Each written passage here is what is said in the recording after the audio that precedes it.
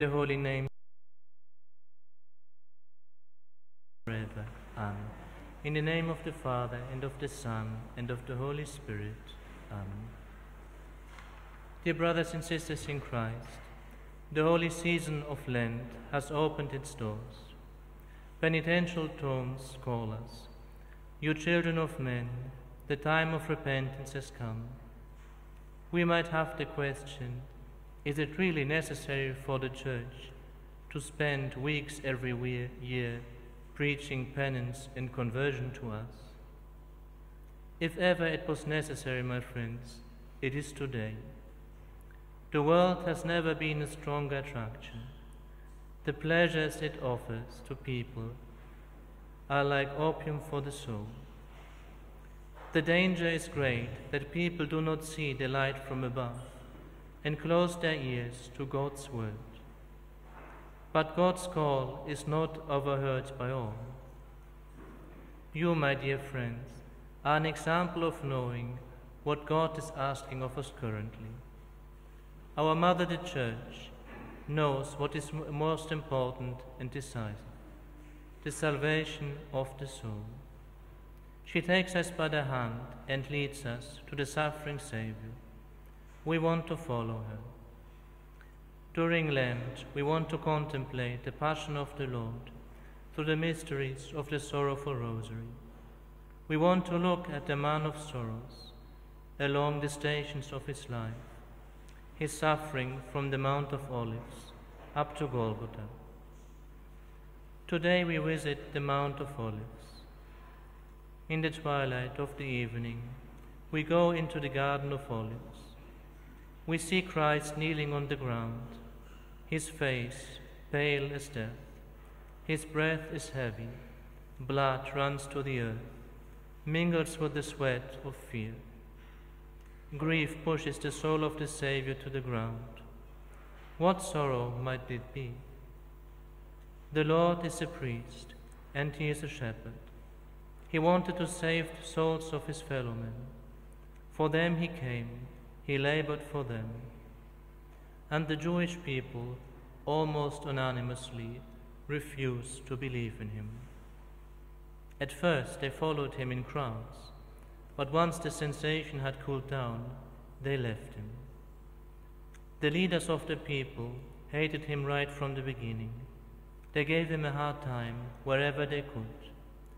Their hearts were hardened in malice. Soon they will cry out, "Crucify him, crucify him."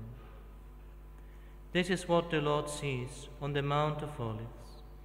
In vain his truth shown, in vain his love warned, in vain tomorrow his heart breaks in agony, for most of them in vain. And today we see how people let themselves be captured by unbelief and walk blasphemously out of the Church into the camp of her mortal enemies. How many do not take this step, but actually do not believe? We do not know. Thus is Christian people, and its leaders, the great ones, the statesmen, the politicians. What about them? In which parliament today is God's name mentioned and invoked? The members of parliaments asked for the will of the majority of the people. They do not ask for the will of God. They proclaim the rights of men, but they disregard the rights of God. They let unbelief proliferate, and the Lord foresees this on the Mount of Olives. He stands up. He can no longer do it alone. He seeks consolation from his servants. The Creator seeks comfort from the creatures. He wakes them up. Drowsy, not understanding, they look at him. He comes back, falls to the ground, tormented, shuddering with anxiety and fear. Then he lifts his head and cries to the Father, "Father, if it is possible, let this cup pass from me." He knows what he has come to do, to suffer for unredeemed humanity. He knows what God asked from him, the sacrifice of his life. Nevertheless, he begs God in this hour to refrain from his passion, but only if it is possible. He already knows that it will not be possible. Now we know, my dear friends, how should we pray in the olive hour of our lives. We may pray that we may be spared the trial, but at the same time we must add, if we are not to be spared, then, O Lord, then, O God, let me bear it, as you have borne it. And there's something else we know from this hour on the Mount of Olives. God does not abandon his own, never, in any adversity. He also does not abandon his Son in his hour of agony. He sends him a heavenly messenger, an angel, who comforts him. A creature comforts the Creator. Let us follow the way of the cross. Its stations are not a parade. They are heartfelt invitations. Come and see what our Lord has suffered for you.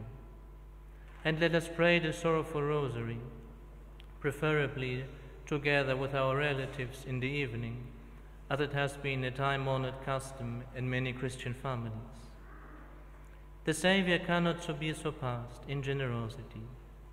If we do not forget him in his suffering, then he also does not forget us in our hour of agony, sending his angel to comfort and strengthen us, who leads us happily beyond the gates of death.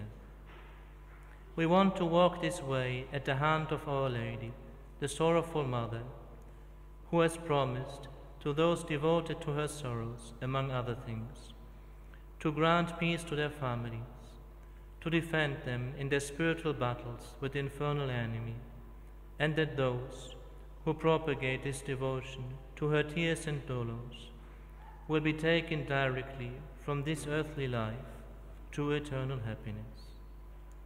May we learn from her how to courageously carry our crosses, following Christ. May the holy names of Jesus, Mary, and Joseph be blessed, now and forever. Amen. In the name of the Father, and of the Son, and of the Holy Spirit.